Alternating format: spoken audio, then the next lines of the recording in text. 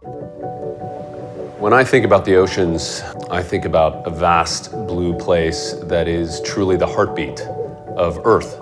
It is this near bottomless reservoir of photographs and stories. Whether or not you think about the ocean on a daily basis, it's affecting your weather, it's affecting the climate, it's affecting what is in the grocery store. There are things in your life and your world that you can do something about. Whether you are a writer who can help tell the story or an artist who can help us picture the future that we're working for. So thinking about how your skills match onto solutions is a really important first step.